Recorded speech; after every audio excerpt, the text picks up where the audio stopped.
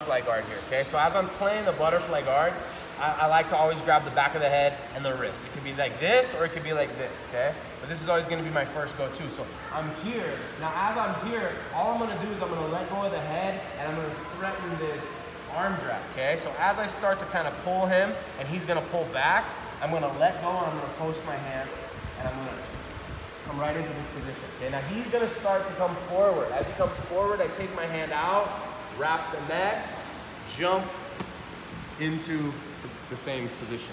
Okay, now this time I caught the head only. You see that difference?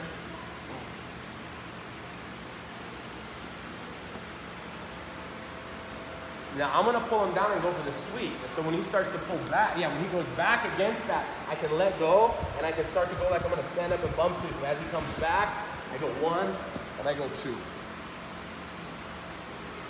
One more time, a little faster, smoother, rather.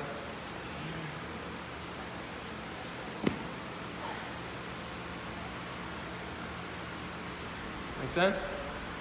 That last one, his arm was in, but it doesn't matter as long as I have this position right here. It could be neck only or arm. As long as my legs are like this, okay? That's good, let's try it.